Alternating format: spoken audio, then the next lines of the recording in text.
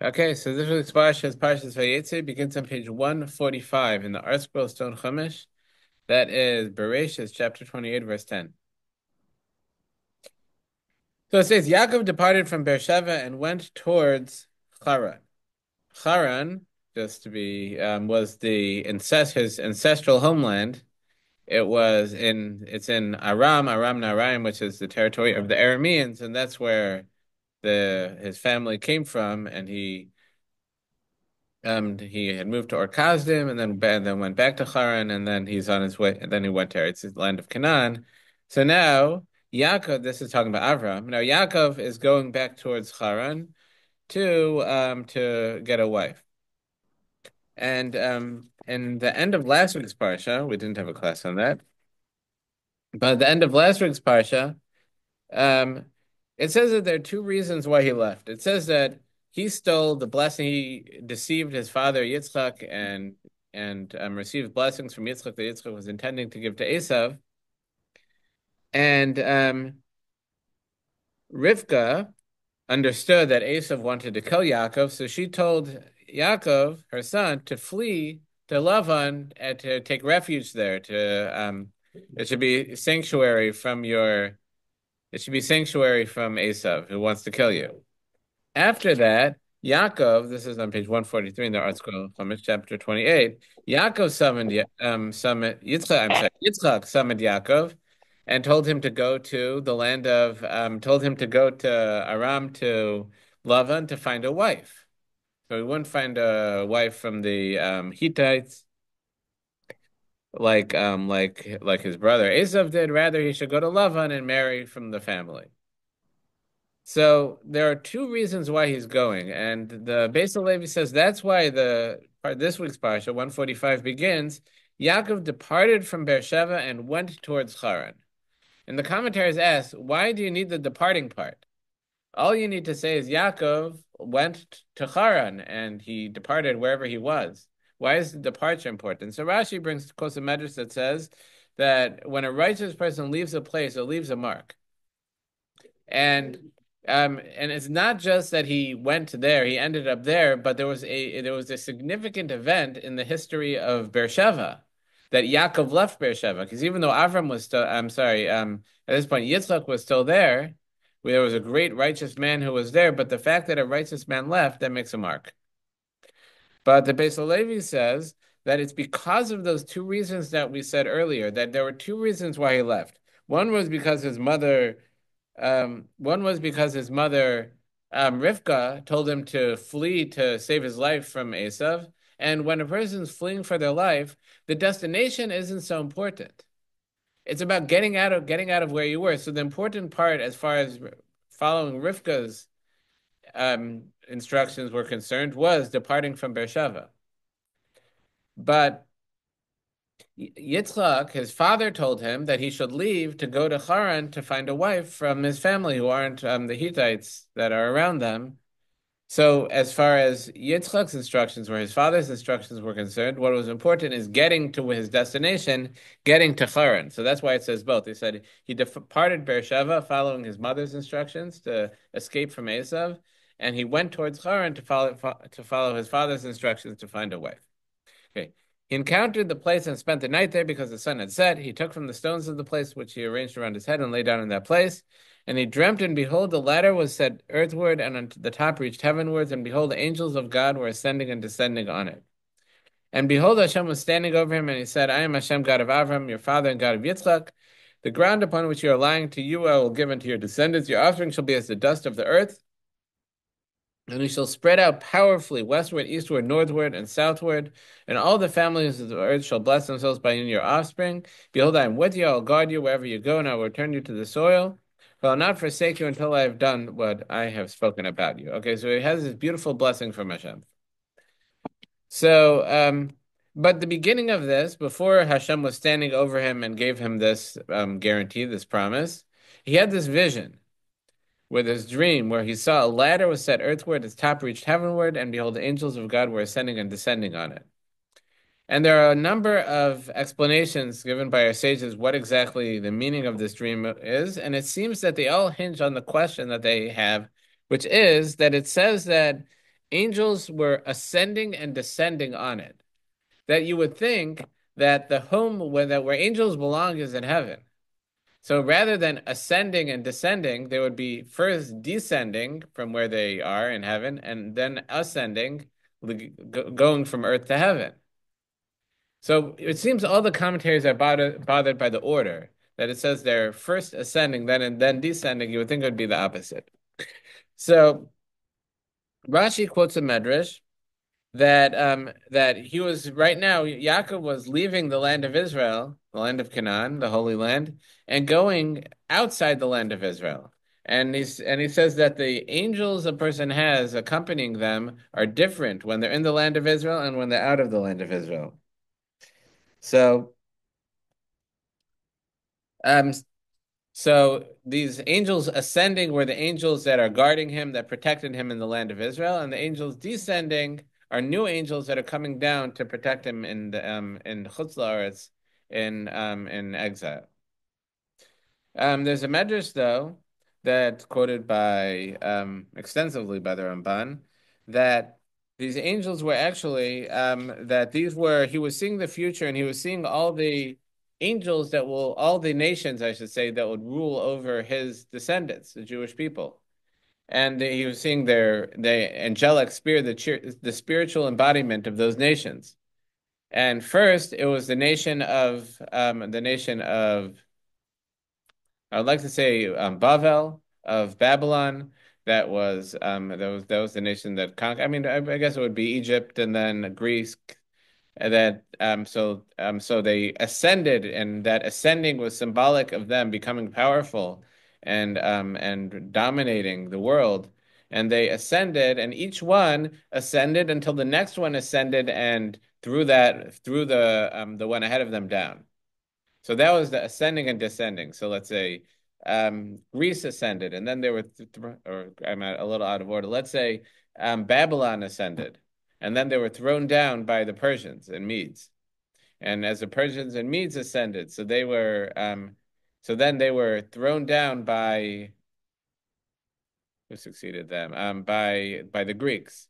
And then the Greeks, as the Greeks ascended, they were thrown down by the Romans, which is the descendants of Esav. And then Yaakov saw that the spiritual embodiment of Esav of Rome, Western civilization, just kept ascending and ascending and ascending. And he said, "Is this going to go forever? That they're going to dominate my sons, my descendants?" And Hashem said, "Even if I have to go to the ends of the earth, I'll bring Esav down, and the Jewish people will." But in the end, is symbolized by their birth, where Yaakov was hanging on to Esav's heel as he was born. That means that he's going to follow Esav in being the dominant power in the world. Okay. The Malbim has one other understanding, and that is that what's this ladder representing? That it's a ladder set earthward and its top reached the heavenward. And our sages say that where was he? He was at the Temple Mount. And this means that he was in the place of the Akedah, he was in the place of the binding of his father Yitzchak, which is the Har Moriah, the Temple Mount. And this ladder going from the earth to the heaven at the temple represented the Mizbeach, the altar, where we bring offerings that go heavenward, and Hashem sends blessing down to us as a result of those offerings that we bring to Hashem. And that's the angels going upwards, ascending are the angels carrying our prayers and our service to heaven, and then the angels descending carrying blessing from Hashem.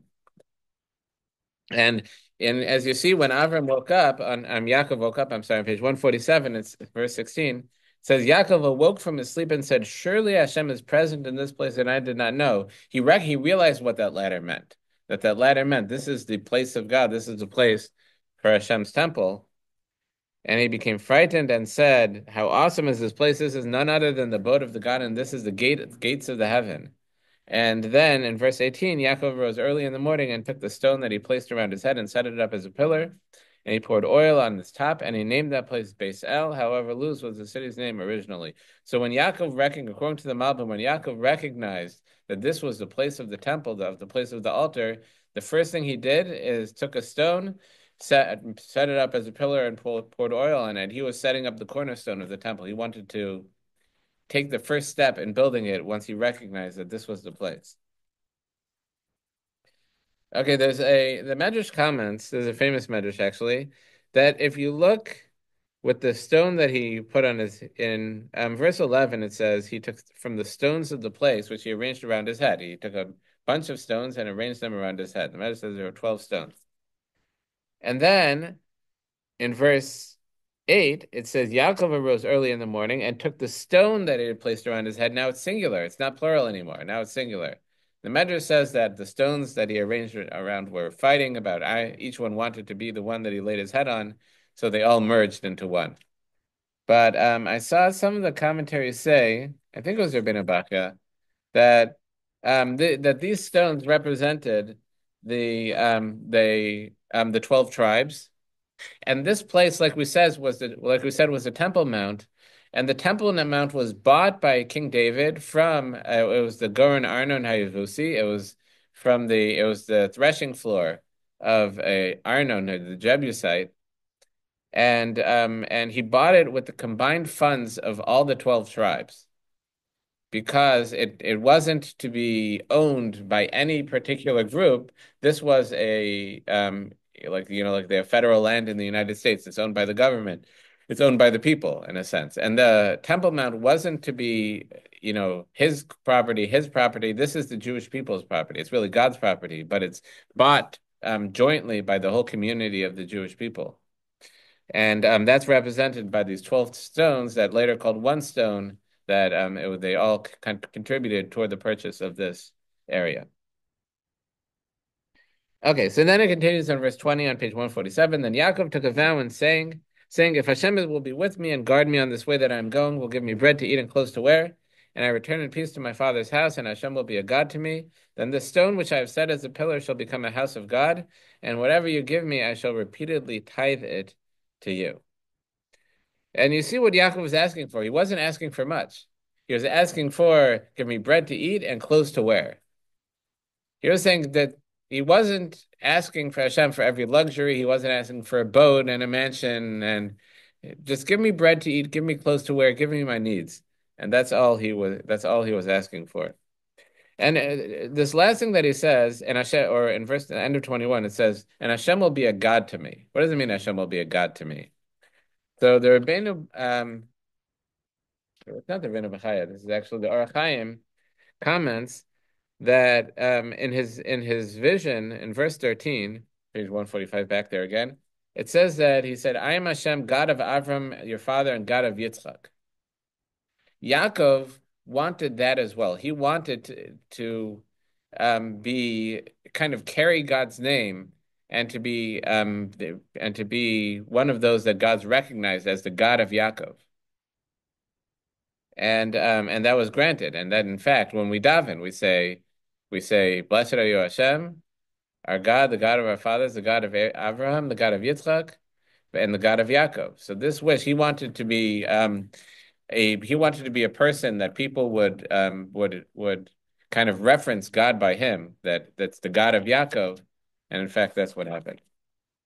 Okay, so it continues, and chapter 29 on page 147. Yaakov lifted his feet and went towards the land of the Easterners. He looked, and Aram is in modern-day Jordan. He looked, and behold, I think, don't quote me on that. There might be opinions. It's in Turkey, wherever it is. It's east of the land of Israel. He looked, and behold, a well in the field, and behold, 3 flocks of sheep lay there beside it, for from that well they would water the flocks, and the stone over the mouth of the well was large. When all the flocks would be assembled, they would roll the stone from the mouth of the well and water the sheep. Then they would put back the stone over the mouth of the well in its place. So it seems that they were afraid of people stealing water. So they had a really heavy rock that rested on the well. So it would take a big group to move it off. So that way nobody could ever take water alone. And there was always people watching when the well was uncovered. So in verse 4, Yaakov said to them, my brothers, where are you from? And they said, we're from Haran. And he said to them, do you know Lavan, son of Nachor? And they said, we know. Then he said, is it well with him? They answered it as well. And see, his daughter Rachel is coming with the flock. So the commentators ask, why does it say, do you know Lavan, the son of Nachor? Nachor wasn't Lavan's father. Besuel was Lavan's father. Nachor was Lavan's grandfather. It was actually a brother of Terach. It was an uncle of Abraham. Was the test there to see if they knew the right answer? No, so they asked why was why was he asking that? Yes? What, Yeah? he poisoned or something? Yeah, the Medrash says he was poisoned in last week's Parsha, yeah. 1 2 weeks ago, yeah. Yeah. Yeah. Right. He's in the whole conversation and then he vanishes. It's like he vanishes from the story without explanation. And the Medrash says he tried to poison Eliezer, but he was poisoned. They switched plates. Okay. So anyway, so why are they calling him Lavan, the son of Nachor? So the commentaries say, or the Ramban says, that that the question wasn't just who is he? Of course they know he was an important person. You'd expect that they know them. His question was, how does he act? What's how are his midas? How's his character? Is he like a son of Besuel, who was known as a very wicked person? Or is he or do people consider him a son of Besuel? Or do they consider him a son of Nachor's grandfather, who was an upright person, who was a good man, as they say? And so that's do you know Besuel ben Nachor? Do you know if I'm sorry, do you know Lavan ben Nachor, the son of Nachor? Do you know if Lavan is like a son of Nachor? Is he upright like the son of Nachor? And they answered, yes, we know. Okay. And then his daughter Rachel is coming with the flock. And then in verse 7, he said the day is long. And in verse 9, while he was speaking with them, Rachel had arrived with her father's flock, for she was a shepherdess. And it was when Yaakov saw Rachel, daughter of Lavan, his mother's brother, and the flock of Lavan, his mother's brother, Yaakov came forward and rolled the stone off the mouth of the well and watered the sheep of Lavan, his mother's brother. And that's said over his mother's brother, to tell us that that's what the important factor was to him at this point. That this is his mother's brother. It wasn't that he saw Rachel and was charmed by her beauty and like, she's the one I married. The first step was, this is family, and this is the family I was instructed to go to find a wife. And everything came after that. Then Yaakov kissed Rachel and raised his voice and wept. Yaakov told Rachel that he was her father's relative and that he was Rivka's son, who was her aunt. Then she ran and told her father. Okay, so this whole story, just as an aside, this whole thing with the shepherds and the rock, like, why is that important? And the Ramban says, this is based on a Medrash, is that the well represented the Beis Hamikdash, and the three flocks of sheep represented the us going up to be Olol Regel, us to go the 3 times during the year that we would make pilgrimages to the Beis Hamikdash. That was Pesach, Shavuos, and Sukkot.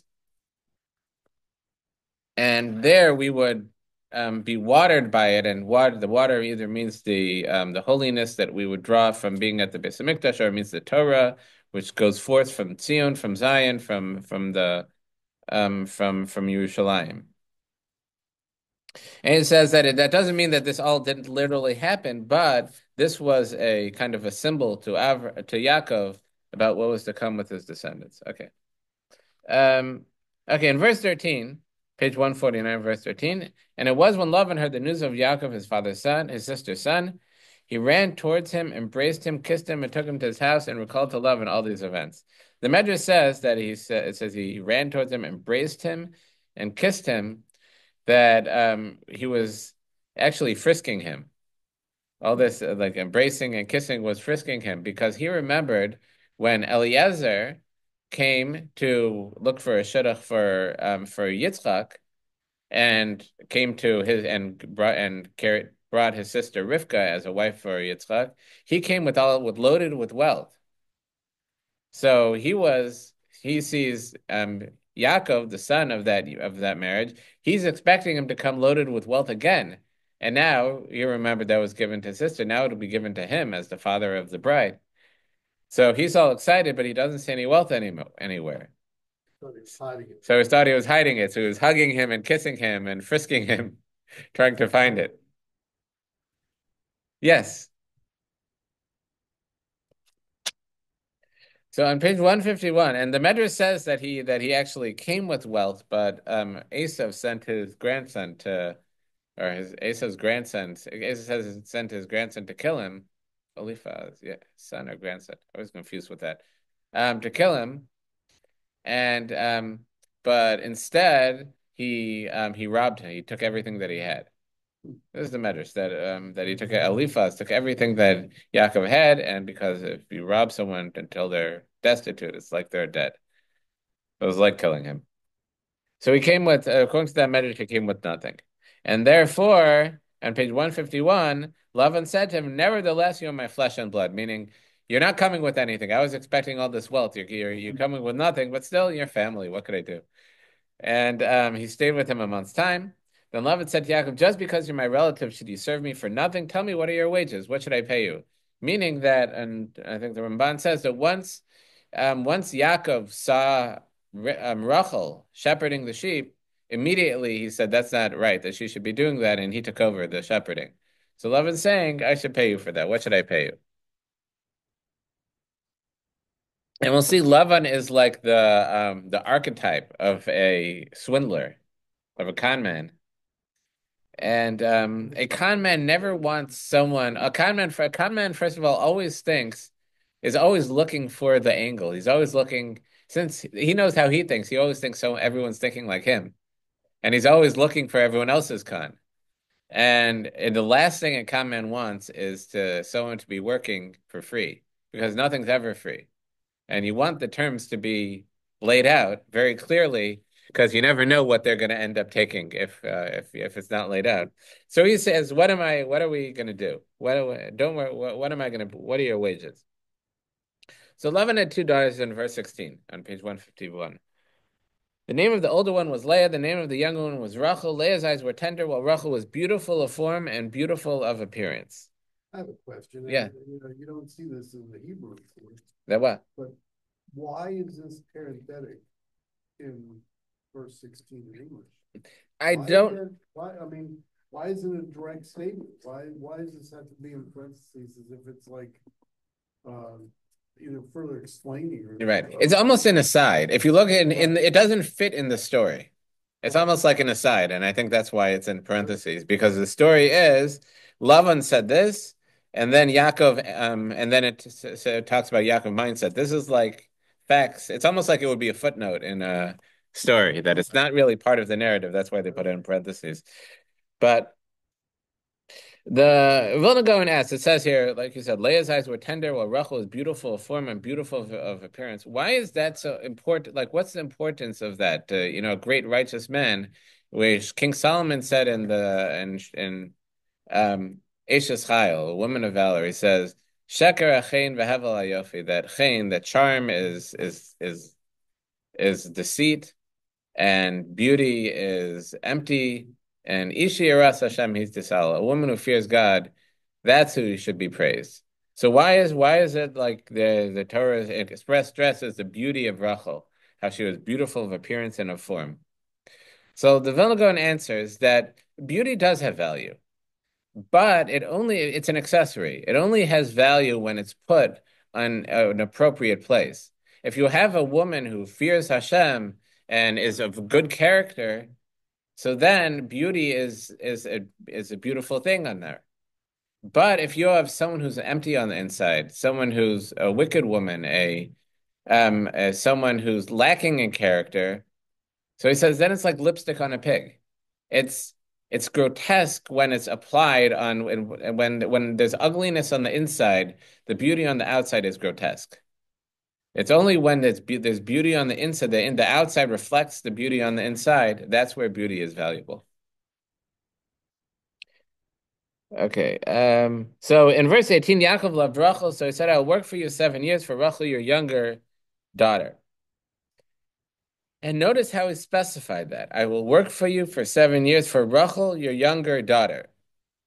He didn't just say for Rachel, because he knew that Lavan was always working an angle, so he might work for 7 years and then end up with a different Rachel.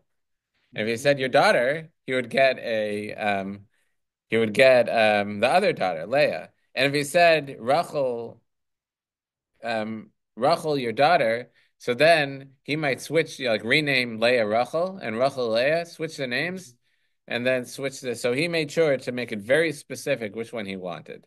We'll see, it didn't work anyway, but he at least tried. So in verse 19, Lavan said, "It is better that I give her to you than I give her to another man. Remain with me." What is so? Yaakov worked for 7 years for Rachel, and they seemed to him a few days because of his love for her. So what does that mean? It's better that I give her to you than I give her to another man. I mean, he's working. First of all, he's not giving him. He's Yaakov's working for 7 years for her, and like it's better for you than someone else. So here also the Or Chaim says that Lavan was working an angle.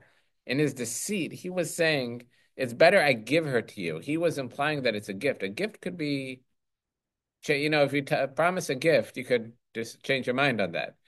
If someone, so he was trying kind of making a statement that is not really, I'm paying you for your work, but you're working as payment for her at like the kedushin or the dowry, whatever it is, that you're working towards getting her.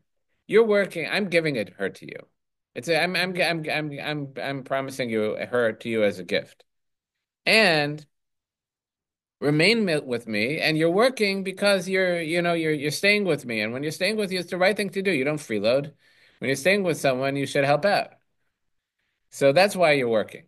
So he was kind of like hinting at that, trying to lay a foundation for some deceit.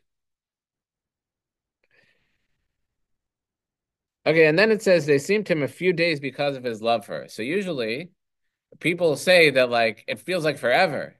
Like you have to wait. Your person loves a woman and they has to wait 3 months till the wedding. It feels like forever. What does it mean? It felt like a few days.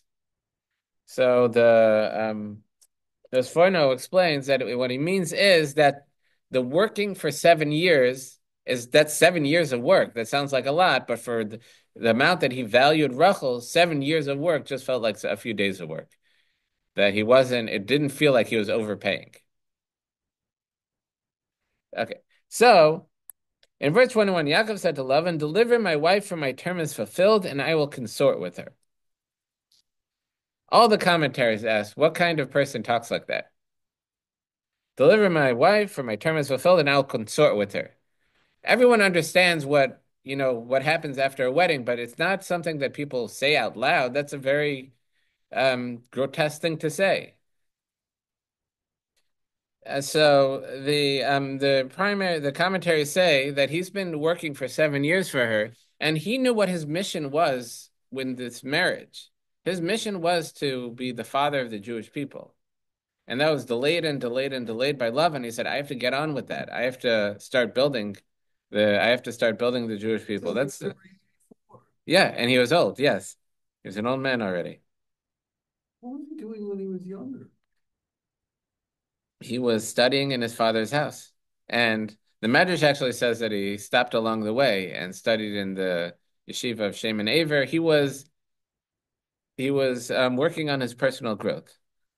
Okay. Yes. So The not bring it right. so that he would meet somebody younger Right. when he was young.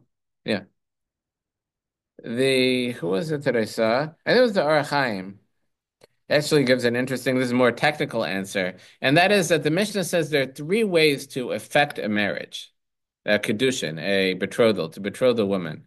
For a man to betroth a woman, there are three ways. One is to give her something of value, and that's the way that we do it, is that we give a ring. The ring has to have value, and we say, I betroth you with this ring, kedas maharayat mekudeshesli b'tabazu, behold, I betroth you with this ring, kedas Moshe b'Yisrael, like the laws of Moshe and Israel, and that by giving her something of value and her accepting it, that affects the betrothal. That's the first way. The second way is through a contract, a document. That you could write out a document that, by way of this document, similar to get, but the opposite is that a marriage is ended by the husband giving the wife a document, but that through this document a divorce is effected with a lot more, but that's the gist of it. And here it's through this document, the the betrothal should be affected. And he gives the document. Well, it's not the ksuba though. Oh, A ksuba is a contract delineating responsibilities of the marriage. This is a contract that will actually bring about the marriage. They'll cause the marriage to be. okay, Yeah. So that we don't do this. We give the ring instead. right. But this is another way to do it if a person would Okay. like to do it that way. And the third way is through an act of intimacy. And that's a third way by which if they actually engage in an act of marital intimacy with intention of affecting a betrothal, that makes the betrothal. So the Or Chaim says here, technically, his kedushin, what he was paying was the work that he did. And he's saying paying for work, when a person works, that causes the other person to owe them money, owe them the salary. And a person can't, kedushin, basically a betrothal can't be affected, can't be caused by that. It has to be something tangible given, not I worked, you owe me money, and that owed money will be the betrothal. That's not how it works. That can't cause a betrothal. So he was saying instead, he was saying, give me Rachel so I will consort with her, meaning that's the way that it will cause the betrothal. That's just an interesting technical perspective from the Or Chaim. Okay. So it wasn't so what happens? So in verse 22, Lavan gathered all the people of the place, made a feast. It was in the evening that he took Leah, his daughter, and brought her to him, and he consorted with her. Okay, he pulled a switcheroo. It was supposed to be Rachel. He worked 7 years for Rachel, and it's Leah. It's her sister. So where are we? In verse 24, and Lavan gave her Zilpah, his maidservant, and maidservant to Leah, his daughter. And we'll see later the Ramban comments that Zilpah was younger. She was young and that kind of made it seem that it was Rachel because they would give the younger maidservant to the younger daughter. Yes, yes, we'll get there. Okay, and it was in verse 25, and it was in the morning that behold it was Leah. And the commentaries say it was in the morning, behold it was Leah. That implies that at night it was Rachel. And the Medrash says that Rachel, in fact, like hid in the room, so Yaakov wouldn't recognize that the voice was Leah because then she would be completely ashamed. If he would like realize it was Leah, not Rachel, and he got angry and kicked her, whatever, it could cause her tremendous shame. Yes, yes. So this is why at the Badakin at the wedding, the chassan looks under the veil. Make sure it's the right person. Okay. Yes. Can I ask you a question real quick? Yeah, sure. Tell me again why he didn't want Rachel to marry Why him. Lavan didn't? Yeah. I didn't. I've seen in some of the commentaries that again he was a con man and he saw a chance to get more money out of Yaakov, meaning that he knew Yaakov wanted Rachel. So if he gives Leah, then Yaakov's going to work again for Rachel. So that way he could make more money off of it. It's like Okay. upselling. Thank You'll you. get another sell. You're welcome. Okay. Okay. So in verse 25, and he said to Lavan, what is this you have done to me? Was it not Rachel that I worked for you? Why have you deceived me? And Lavan said, such is not done in our place to give the younger before the elder. Complete the week of this one, and we'll give you the other one too for the work which you performed for me yet another 7 years. So the commentaries ask, what's his answer? That we don't give the younger before the elder. But we agreed on Rachel. So how are you giving me Leah? That wasn't what we agreed on. So the commentaries say that what Lavan was saying is that you wanted Rachel, but there are two ways that could happen. Since the custom was that the younger one doesn't marry before the older one marries, so there's two ways that could happen. You marry Rachel. Either you wait until Leah's married, then you marry Rachel, or you marry Leah and then you marry Rachel. You can marry both, and that way you have however it is that you have to ensure that the older one gets married first. So he said that until now we were waiting, but when you said, "Give me my wife," so I could you want to get married now? Oh, he was, yeah, he was a smart one too, yeah, Shift blame to someone else. yeah. Always attack. Always the best defense is a good offense. He was always on the offense. So he was saying, yeah, so he was saying when you said you want to get married now, there's only one way that could happen. But implied in that was that you have to marry Leah first. So he gave her Leah. Okay. So he said, complete in the top of 153, verse 27, complete this week for this one. Of this one, we'll give you the other one too, for the work which you will perform for me yet another 7 years. So now he's getting another 7 years of work out of it. He's saying you're going to work another 7 years. But so he did give Yaakov something, and that is he didn't have to wait till after the work to marry, after the 7 years to marry Rachel. He finished the 7 days of rejoicing, and then was married Rachel. So that's what he did. He gave him Rachel, his daughter, to him as a wife. Verse 27, love and gave Rachel his daughter Bilhah, his maidservant, to her as a maidservant. He consorted also with Rachel and loved Rachel even more than Leah, and he worked for him yet another 7 years. And then in verse 31, Hashem saw that Leah was unloved, so he opened her womb, but Rachel remained barren. So the commentaries ask that it says in verse 30 that he loved Rachel even more than Leah. That implies he loved Leah. He loved Rachel even more. Then it says in verse 31, Hashem saw that Leah was unloved. The Hebrew there is even, the Art Scroll translates, the Hebrew is a little more severe. It says that snua Leah, that she's hated. It seems very different from not that the other ones loved more. Go back to the Yeah. previous verse. He consorted also with Rachel. Yeah. So he was consorting with her while he was married to Leah. He And wasn't married to Rachel yet. yes, he was. This is so Lavan said, where am I?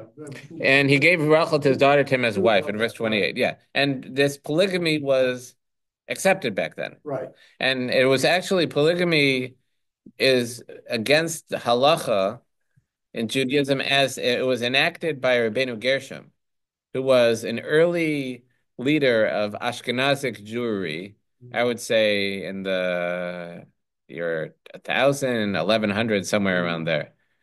One of those centuries, like 1000 to 1100. And that's when it was banned. And it was banned for societal reasons. It was, meaning it's not like something immorally against halacha. It was banned because of it was destructive to society. And because it was the ban was enacted by Rabbeinu Gershom, who was the leader of Ashkenazic Jewry, it wasn't even accepted in the Sephardic communities immediately. And that was adopted over time, and there might even be communities where it was never accepted. I think like the Yemenite communities were kind of disconnected from the other Jewish communities and actually had a stronger tradition from the times of the Beis Hamikdash, even because they were exiled and were disconnected from all the developments in the other communities. So they might not have accepted it until very recently, if at all, meaning they might do it because that's what's accepted by society, but not as a halacha.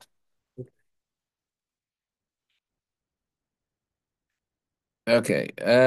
So where are we? Oh, so the council where it says that Hashem loved Rachel more than Rachel even more than Leah, and then it says that Hashem said that Leah was unloved or hated. The commentaries say that for a woman, a husband loving someone else more than them is hatred. That from their perspective, that's hatred. So Hashem opened Leah's womb, but Rachel remained barren. Leah had a son called Ruvain, which means Hashem has discerned. Ruvain, he saw and gave me a son. Now my husband will love me. She conceived again and had a son named Shema. She named him Shimon. That Hashem heard. Then in verse 34, she conceived and had bore a son, and they said, this time my husband will be attached to me, and called him Levi. And verse 35, she conceived again and bore a son, declared, this time let me be grateful, praise Hashem, call his name Yehuda. And then she stopped giving birth. So she had 4 sons, Reuben, Shimon, Levi, and Yehuda. Chapter 30, Rachel saw that she had not borne children to Yaakov, so Rachel became envious of her sister, and she said to Yaakov on page 155, give me children, otherwise I am dead. Like my life has no meaning. Without children, I'm going to die. Yaakov's anger flared against Rachel, and he said, am I instead of God who has withheld from you fruit of the womb? Okay, so this conversation is very interesting that the commentaries say, the Medrash says that Yaakov was punished for this, that he answered angrily to women in pain. And it says because of this, all of his other sons ended up bowing down in subjugation to the son of Rachel, to Yosef. And that was a result of this anger that he demonstrated towards her when she was in pain. But she was asking him to daven, but he was saying, I can't guarantee an answer. I could daven to Hashem, but I can't force God's hand. Okay, so what did she do? In verse 3, she said, here's my maid Bilhah, consort with her that she may bear upon my knees, and I too may be built up to her. I saw in the commentary, some of the commentaries say that she was concerned that the reason why children were being withheld from her is because of her jealousy of her sister. That she was that was a flaw in her character that was causing her to be childless. So she tried to fight against that by even giving her maidservant to Yaakov as a wife, thereby going the opposite, acting opposite of this flaw in her character. So Who did Bilhah give? what? So in verse 4, she gave him Bilhah, her maidservant, as a wife. God. And in verse 5, Bilhah conceived and bore Yaakov a son. And Rachel said, God has judged me, that he has not given me a son, but he even gave my maidservant, he heard my voice, given me a son. And she called his name Dan. And then she had another, Bilhah had another son named Naphtali. So Bilhah had done and Naphtali. And then in verse 9, when Leah saw she had stopped giving birth, she took Zilpah, her maidservant, and gave her to Yaakov as wife. Zilpah, Leah's maidservant, bore Yaakov a son. Leah declared, good luck has come. She called his name Gad. That it was like good fortune that he had a son. She had a son. And she bore a second son, and she said, in my good fortune, for women have deemed me fortunate, so she called his name Asher. The commentaries comment that I think this is the Ramban, that by all the sons, all the children born, it said that they conceived and bore a son. And if you look in verse 32, Leah conceived and bore a son. For 33, and again she conceived again. Then with Bilhah, on page 155, verse 5, Bilhah conceived and bore a son. In verse 7, Bilhah conceived again and bore Yaakov a second son. By Zilpah, it doesn't say that. By Zilpah, it says, in verse 10, Zilpah Leah's maidservant bore Yaakov a son. And again, in verse 12, bore a second son to Yaakov. It doesn't say she conceived at all. It never says that by Zilpah. And the commentaries say that this is because she was young, that she was the youngest of all the wives, and when they're very young, it's sometimes not apparent that they're pregnant till late, very late. And that's why it doesn't say she, because they didn't know that. They didn't know that she had conceived until a short time before she gave birth. And I think that's also why it says that it's like good fortune had come with God's like, it's like good fortune that was like a surprise that Zilpah had a son. Okay, then there was an incident in verse 14. Reuven went out in the days of the wheat harvest. He found dudaim in the fields and brought them to Leah's mother. Rachel said to Leah, please give me some of your son's dudaim. But she said to her, was you're taking my husband insignificant, and now you even take my son's dudaim? Okay, so what are these dudaim? The Ramban brings an opinion from Rashi that it's jasmine, and he disagrees with that, and he brings other commentaries that Ibn Ezra, I think from Onkelos, the Aramaic translation of the Torah, is that it is, what do they call that stuff? It says here, violets, mandrakes, and Mandrake. That's it, mandrakes. Mandrake is... It's like a root that's supposed to look like a man. It's called mandrake. The root looks like a man. The Ramban though, and they say that like it's supposed to bring child. It's supposed to help with fertility. It's like an herb that they use to help with fertility. The Ramban though says he's never seen that in any medical textbook, and that it works for fertility. Yep. And he said if it does, it's some kind of segula. It's not like a medically sound practice. But he says the Ramban really understands that the idea was that it was just something for her to like she didn't have children, and Leah had her sons bringing her flowers, bringing her these fine smelling stuff for the house, and she wanted that. And so when she asked if she could have it, then Leah says, like, you took my husband. Remember, Leah married him first. So it's like, and you took my husband, and like he doesn't love me anymore because he loves you, and now you're gonna take my son's stuff too. And Rachel said, therefore he shall lie with you tonight in return for his sons to die. Okay.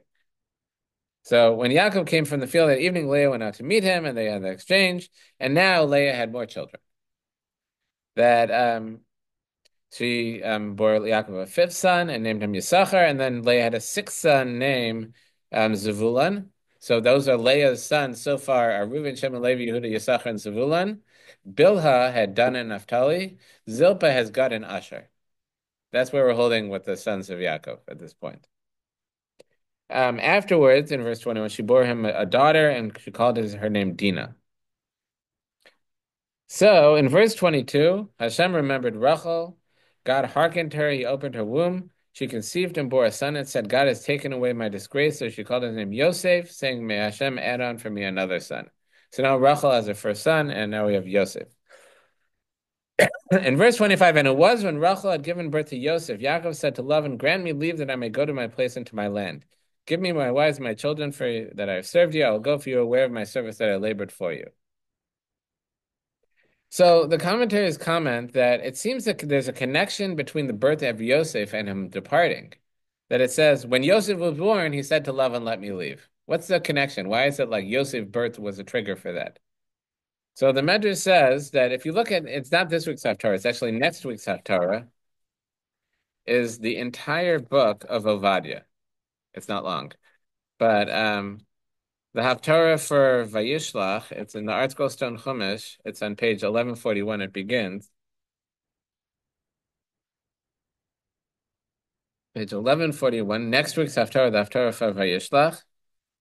And like I said, it's the entire book of Ovadia. It's actually on 1142 is the part that I'm going to read, starting from verse 17. So next week's Parsha is where you have that climactic encounter between Yaakov and Esav after Yaakov had left Lavan. And it says, but so in the prophet Ovadia says in verse 17 on page 1142, but on Mount Zion there shall be a remnant and it shall become holy, and the house of Yaakov will inherit its inheritors. The house of Yaakov will be a fire, and the house of Yosef a flame, and the house of Esav like straw. They will kindle among them, consume them, and there will be no survivor of the house of Esav, for Hashem has spoken. So the prophet compares the house of Yosef to fire. I'm sorry, the house of Yosef to a flame. That a fire here is usually understood as like a coal. That and the house of Yosef is the flame. And Esav is like straw. Meaning that Esav has, Yosef specifically has some power to stand up to Esav. More than the other brothers, Yosef is like a flame to Esav's straw. That like he's kind of Esav's he's Esav's weakness. So until now, remember, Yaakov was staying by Lavan as refuge from a sanctuary from Esav. Once Yosef was born, he said, "Now I could leave because I don't have to fear Esav anymore. I have Yosef, and Yosef has that power over Esav." Yeah, interestingly, our sages say that there's two Mashiachs really. There's Mashiach ben David, the Mashiach from the David, who's from the tribe of Yehuda, but there's also Mashiach ben Yosef, Mashiach from the house of Yosef, who will begin the redemption. And he will fight against Esav because, like we said, somehow Yosef is able to fight against Esav more than any of the other tribes. Because it says here that Esav will be consumed, but yes, it's still around, right? Well, no, that hasn't happened yet. This is a prophecy for the future that Yosef will overcome Esav. And that's the entire book of. That's the entire book of Vadia. Yeah, it's a short book of the prophets. It's from the 12. There's a Treas or the 12. They call them minor prophets just because they're shorter, but they're not minor in prophecy. But yeah, Ovadia. That's the entire book of Ovadia. Okay, so once Yosef was born, he's ready to leave. They negotiate. So in 159, verse 27, Beloved said to him, if I found favor in your eyes, I have learned by divination that Hashem has blessed me on account of you. He knows that he was blessed by virtue of Yaakov being there. And he said, specify your wage to me and I will give it. And so he said, I want you to stay. So just tell me just name your price. I'll pay it as long as you stay here and continue working for me. So Yaakov said in verse 31, he said, "What shall I give you?" And Yaakov said, "Do not give me anything. If you'll do this thing for me, I will resume pasturing, guarding your flock. Let me pass through your whole flock today. Remove from there every speckled or spotted lamb, every brownish lamb among the sheep, spotted and speckled among the goats. That'll be my wage." Meaning, take all of those that are different, really, like the brownish, the speckled, the spotted, and take them out, and any that are born anew from the flock will be mine. Meaning, anyone that are genetically disposed in that direction, he said, take away. So, and any that are born subsequently will belong to Yaakov. And Lavan agreed, and that's what they did. And in verse 37, on the bottom of 159, Yaakov then took for himself fresh rods of poplar, hazel, and chestnut. He peeled the white streaks in them, laying bare the white of the rods, and set up the rods which he had peeled in the bundles, and the watering receptacles to which the flocks came to drink. So he made had rods to which white streaks in them. Then he made white streaks, and so that's what they saw, and because they would see that, that would somehow influence how their babies were born. And they saw that while they were mating, and that would influence the what the babies were. And it says that in verse 34, the man became exceedingly prosperous. He attained whatever, lots of flocks, maidservants, camels, and donkeys. So he became very wealthy through this. And in chapter 31 on page 161, then he heard the words of Lavan's sons saying, Yaakov has taken all the what that belonged to our father, and from that which belonged to our father he amassed all his wealth.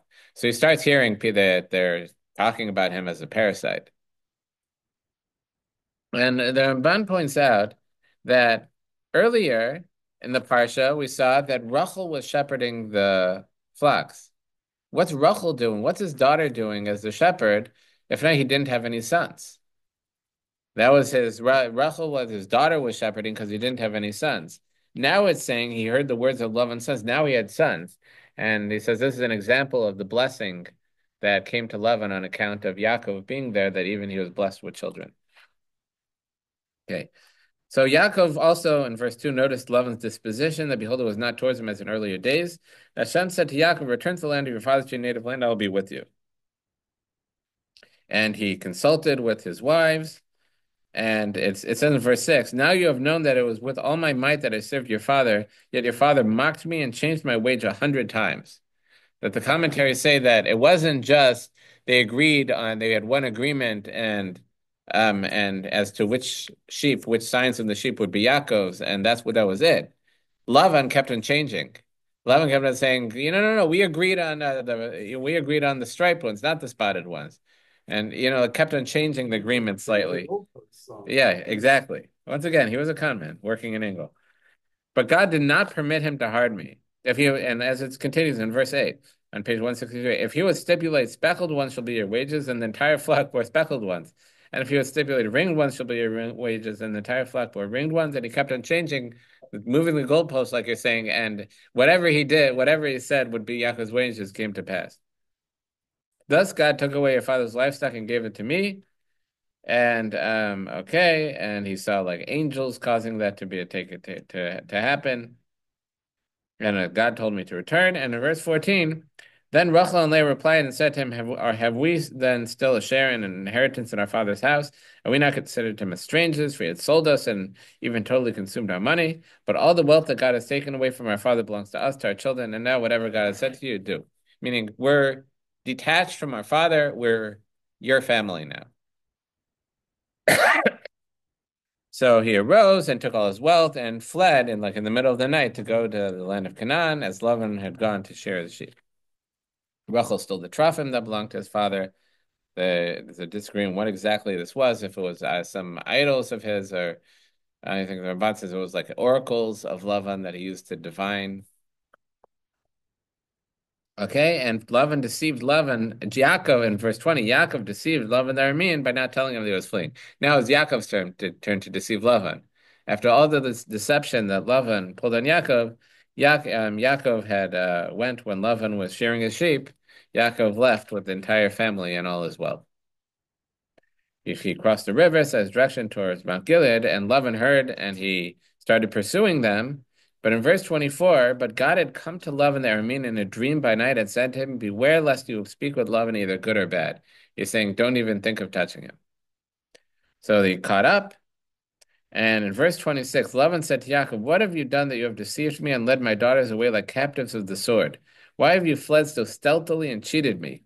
Nor did you tell me, for I would have set you off with gladness, with song, with timbrel, with lyre. If you would have just told me you were leaving, I would have made a grand old celebration of you and a great party. And you did not even allow me to kiss my sons and daughters. Now you have acted foolishly. It is in my power to do you all harm, but the God of your father addressed me last night, saying, beware of speaking with Yaakov, either good or bad.